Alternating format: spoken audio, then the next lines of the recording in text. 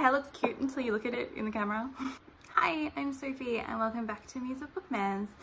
Today I am doing my January wrap up, which is a little late, but I've been super busy. My work has been crazy. We're currently setting up a new bookstore, so I'm basically grabbing onto every piece of time that I can get. So the first thing I read in January was the second Throne of Glass book, Crown of Midnight. Oh, I'm sorry, do you not have to refilm portions of your videos because you were holding the book upside down the whole time? I am sure that no one is finding out what this series is about from me, but the first book follows Selena Sardothien, who was a former assassin who has to fight in a competition to become the King's Champion. This second book I am listening to on audiobook with my lovely partner, and we are experiencing the series together. I'd read the first one before, but I'd never read further. I gave this probably like a 3, maybe a 3.5 out of 5. The magic is cool. I really like the word mark things and the demons and the portals, and the reveal at the end of this book is really cool. I'm a little frustrated with Selena. I find it a little bit hard to believe that she's like this crazy badass former assassin. There was one part of this book where that finally started to make sense, but I just didn't understand how a character from that background could be the character in the first book. And then in this one, I just found her to be a bit tenuous. I have heard the series picks up from the third book and that she becomes much more her own once she meets like the main sort of group and the fan favorite characters in the series. So I'm hoping that's true. We'll definitely be listening to the next one, though I think we're listening to another series first. So we'll probably pick this up sort of late February, maybe early March. The next book that I picked up was entirely a cover buy. Also, I love horror and ghosts and creepy things. And that was A House of Ghosts by W.C. Ryan. This one is about a bunch of people who go to a haunted house to run a seance because of some people who may have died in the war. But meanwhile, there are people who've been sent there on an intelligence mission to try to figure out if anyone is doing anything strange or illicit. It's a closed set. They can't leave the house, so it's kind of got that like Agatha Christie style like mansion feel to it. I liked this, but it was not what it said on the tin. So I thought this would be like a First World War period time ghost story in this cool creepy like haunted house, but it ended up being more like historical fiction. This was supposed to read to something like Melmoth by Sarah Perry than it would be to something like We've Always Lived in the Castle or The Haunting of Hill House. I enjoyed it. I really liked the characters. I thought the world was drawn in a really interesting way and the story was unfolded in a really cool way. The sort of the atmosphere wasn't as creepy as I wanted it to be. In parts of it, it was quite chilling and that was really cool, but it just didn't have that like horror element that I wanted from this cover and this title. And it is stunning. Look at that. I just, oh. So this one also probably got a 3.5 stars, though I think that a lot of it had to do with my expectations going in and not necessarily the book itself. The writing was really good and clean. It was definitely very page turning. The author knew how to end each chapter on a bit that made you want to keep reading. It was just not a book that filled my need for like creepy horror at the time that I picked it up. If you like light horror elements but don't like being scared, I think this is a good one. Next book was Greenlight by Benjamin Stevenson. I've met Benjamin, he's lovely, and this was great. So this is about a guy named Jack who writes a podcast and a documentary about this true crime story, kind of like a serial or something like that. And in it, he argues that the person convicted for the murder did not get a fair trial. And then because of that, the killer ends up being set free. And then things start to happen and Jack does some shifty things and then realizes that he might actually have like gotten a murderer to be able to walk free. And he then goes back to the town to try and solve the original murder case in the hopes that it is not the man that he let out of prison. I don't think that like Australiana thrillers are really my thing. The book that I'm reading at the moment is also sort of in this vein, and I don't think that it's just not my setting. But in terms of the actual story, the twists in this were great. The way that it was written was really creepy. There were surprising elements. The antagonist was drawn in a really cool and chilling way.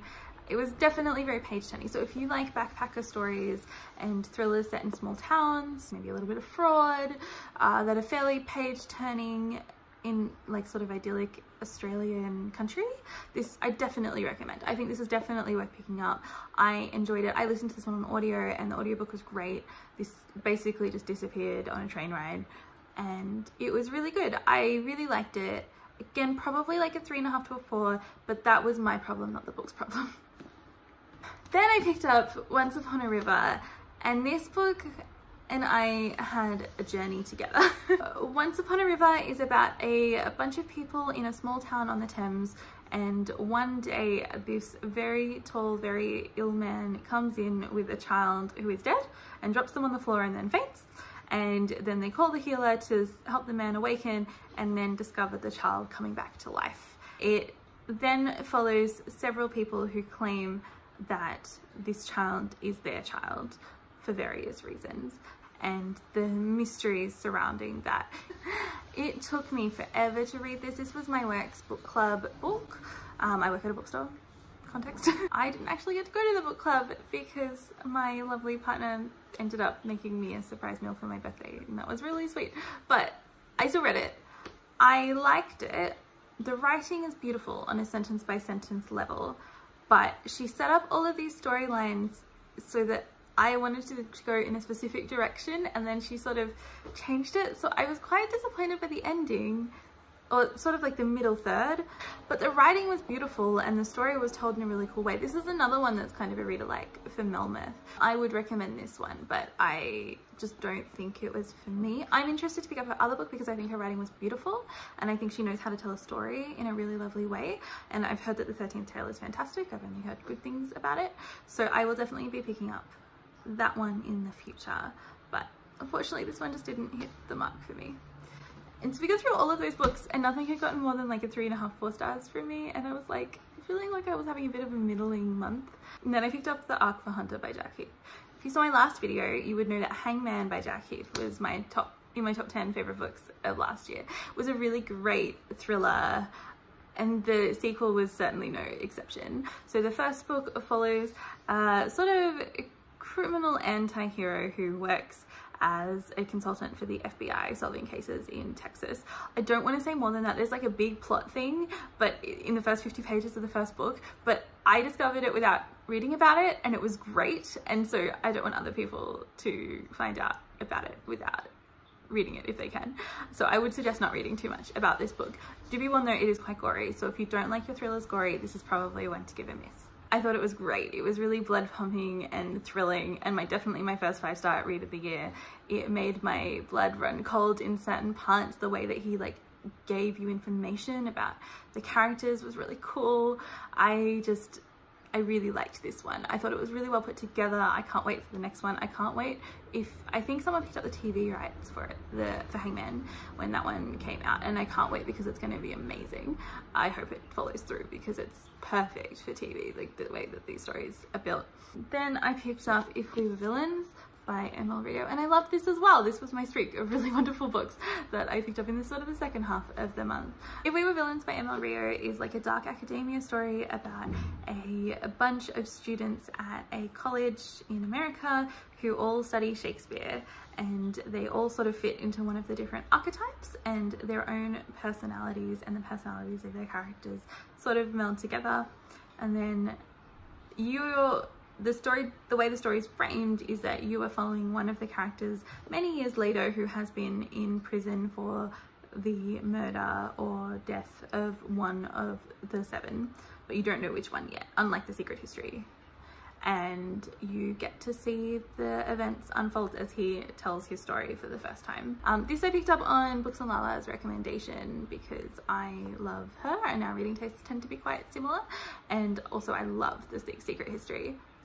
Had a lot of elements that The Secret History has. It's got that campus vibe, it's got the sort of pretentious academia dark feeling to it, it's got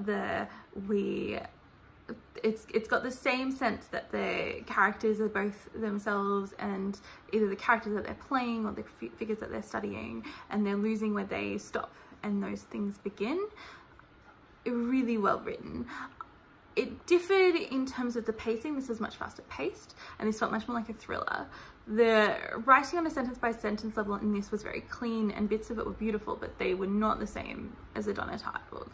So depending on why you liked The Secret History, if you found The Secret History to be really long and slow and boring, I think you should pick this up if you liked the other elements of it. If you loved Donna Tartt's writing because of the philosophy of it and the beautiful long winding sentences and the way she just does things with words that no one else can, this would probably feel like a disappointing read alike. So I think look at why you like The Secret History before picking this up on that recommendation. All that being said, I loved this.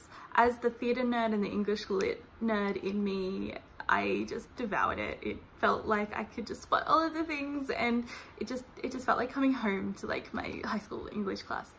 I really loved this. I would recommend being familiar with the Shakespeare plays beforehand, especially like Julius Caesar, Macbeth, and Romeo and Juliet.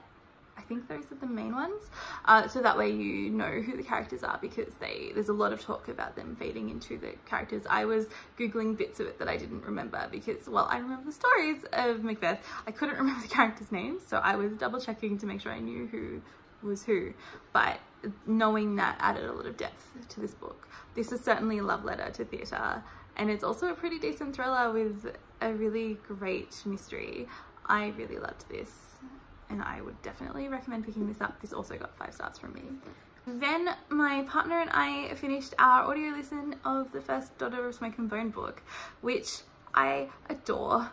I read the whole trilogy years ago when they sort of first came out, and it was my favorite sort of YA fantasy. And as I got older, I started to worry that maybe it wasn't as good as I remembered, and I just had this like love for it because I read it when I was like 16, but they're way better than I remember. They're so fun and funny.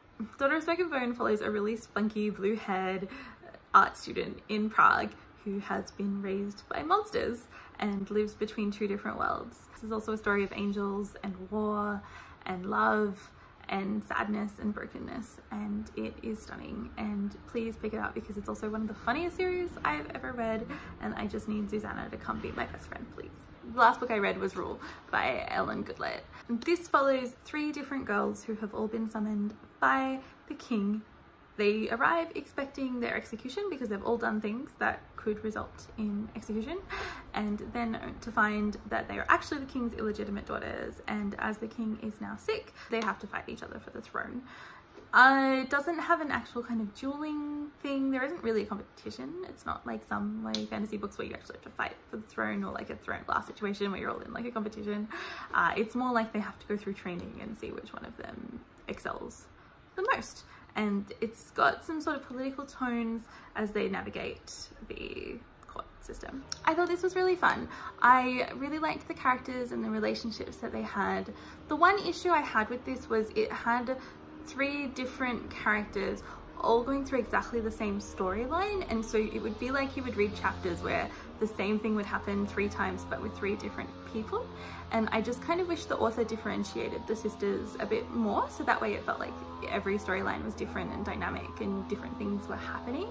So it starts out where you're introduced to each of the 3 characters being summoned to the king, and that it's sort of the same scene, and you find out different information, but it's essentially the same thing. And then you find out each of the 3 characters has a secret, and it's done in the same way, and then you find out someone knows about each of the 3 characters' secrets, and it's just done this weird kind of formulaic way. And I feel like if she changed the pacing, it would have worked a bit better. But that being said, this was really fun, especially the second half. I think this is a really promising start to a series. This also got 3.5 stars from me. That's it. That's all the books I read in January. It was kind of a middling, mediocre sort of month. A lot of sort of 3, 3.5, 4 star books, which isn't bad by any means. I'd like 3.5 stars. It's a good rating for me. It's a pretty average rating, but it just took a while for me to find something that I really loved.